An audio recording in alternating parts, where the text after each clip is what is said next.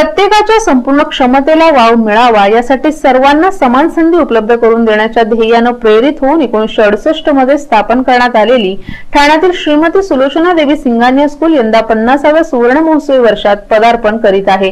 विविध पार्श्वभूमी, स्थान आणि क्षमता असलेल्या विद्यार्थ्यांना एकाच बौद्धिक पातळीत आणायचं आणि त्यायोगे त्यांना उत्तम भविष्य घडवण्यासाठी एक समान संधी उपलब्ध करून द्यायचं हे शाळेचं ब्रीदवाक्य असून सुवर्ण महोत्सवी वर्षानिमित्ताने शाळेतर्फे विविध उपक्रमांची घोषणा करण्यात आली आहे। आज आयोजित करण्यात आलेल्या एका पत्रकार परिषदेत शाळेच्या शिक्षण संचालिका आणि मुख्याध्यापिका रेवती श्रीनिवासन यांनी ही माहिती दिली।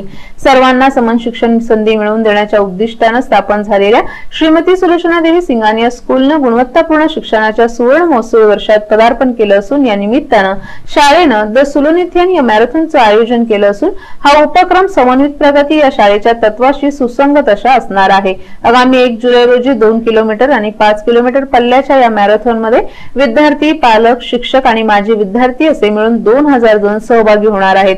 समाजात समन्वित समृद्धी घडवून येण्यासाठी शाळेतर्फे जे विविध सामाजिक उपक्रम राबवले जातात त्यांच्यासाठी सर्वांना एकत्रित करण्याच्या उद्देशाने ही मॅरेथॉन रूपी दौड आयोजित केल्याचं त्यांनी सांगितलं। तसंच हा संस्मरणीय टप्पा साजरा करण्यासाठी शाळेतर्फे वर्षभर विविध उपक्रमांची घोषणा करण्यात आली असून यामध्ये येऊर हिल्स येथील जांभूळपाडा खेडेगाव दत्तक घेण्याची प्रतिज्ञा करण्यात येणार आहे।